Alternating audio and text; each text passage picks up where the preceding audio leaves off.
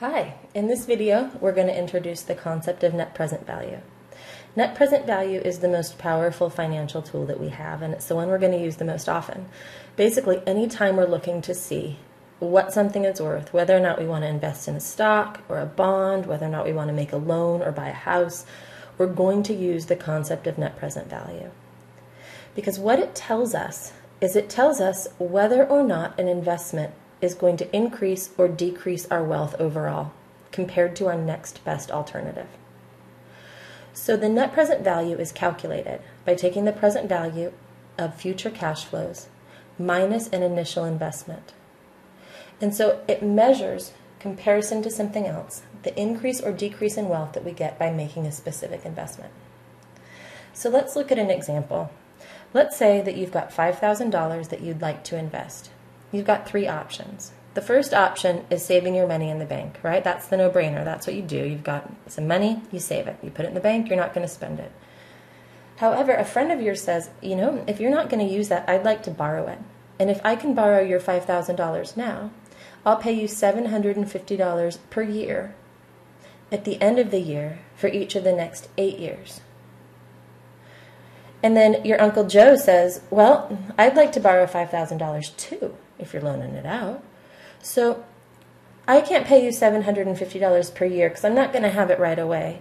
But I'll give you these cash flows. I'll start with $600 and I'll go up $75 per year till the end of the 8th year. And you're saying, wait a minute, I don't know what to do, right? It's not enough to add these numbers up because you're not taking into account the time value of money, right? That $1,000 in 8 years is not the same as $1,000 today because you could earn 5% on your money and it's not the same, right? It's going to be worth less to you today because you could invest much less to have $1,000 in the future. So we want to figure out the present value of these future cash flows. And then we say to ourselves, we can't count that whole present value because we've got to give something up to get it. So we're going to take the present value of those future cash flows, and then we're going to say, well, I had to give up $5,000 to get it. I'm going to subtract my initial investment, and that's going to be how much better off or worse off we are by making these loans. So let's look at it. The present value of something today is always equal to the cash sum. Because $5,000 today that we loan to somebody else is $5,000. So that's going to be equal in both of our examples. If we have to loan $5,000 out, we've got to loan it out. When we loan it out to somebody else, we can't use it, so we represent it as a negative number. The present value of each of these alternatives, each of these cash inflows is equal to the dollar value of the cash inflow divided by 1 plus my interest rate. I can double click that box in the right corner. I made a mistake. What did I do? You probably even noticed. I didn't add my exponent.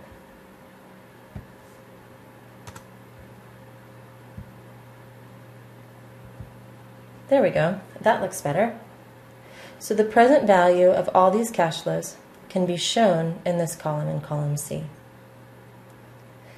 If we look at investment 2 and do the same thing, we can say that the present value of our cash flow is equal to the dollar value of that cash flow divided by 1 plus our interest rate. We give our interest rate an absolute value and we raise it to the exponent of the number of years.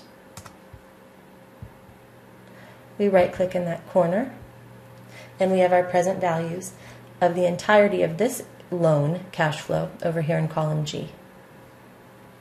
So we can calculate our net present value by saying, okay, my net present value is equal to the present value of all of these cash flows, right, which are listed here in column C, minus our initial investment.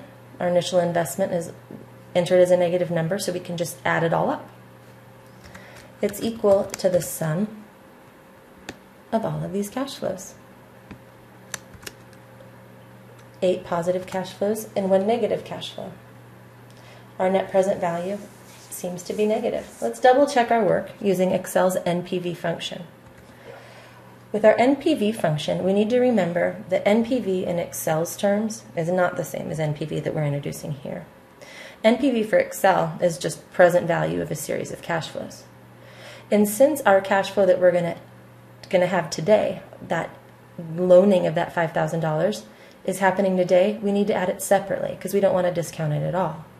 So we say that finding the net present value using the NPV function, we've got to say that it's equal to whatever cash flow is happening today plus the NPV of the future cash flows, because those we're going to be happy to discount.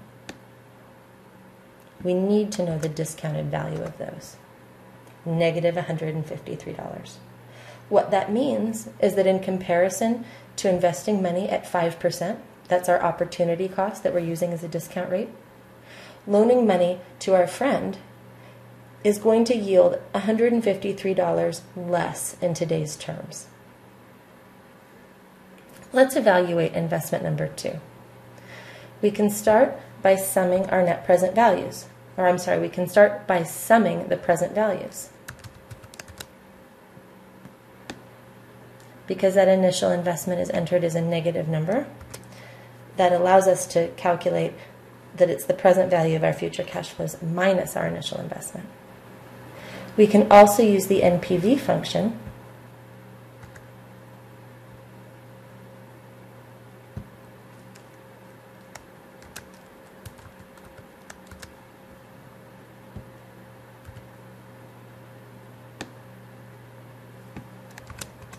to get the same answer. All right, so this introduces us to our Npv decision criteria. You want to undertake an investment if and only if your net present value is greater than 0. Because if your net present value is greater than 0, that means that the investment that you're looking at making is going to be better for you than your opportunity, than your other opportunity. Meaning that a positive NPV says that making an investment is better than putting your money in the bank. It'll earn you more money. It'll have a higher yield.